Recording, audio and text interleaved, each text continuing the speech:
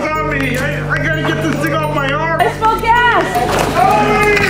The nature that volunteers play in responding to disasters across the country in the last couple of weeks alone. What we need now is volunteers. We need more volunteers. Okay, 1, 2, 3, here we go. All right.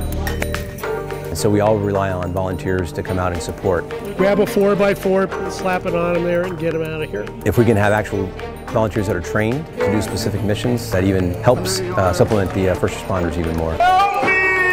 Over here, help me. Sir, you okay?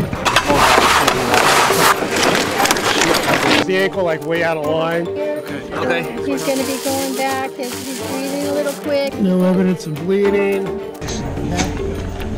Okay. Let's go. Ankle and then knee. I do not rescue people for a living. Sir! Who are you? Sir! CERT member on every patient. It's just something I do as a volunteer to help out. Give yourselves a hand. Well done. Good job.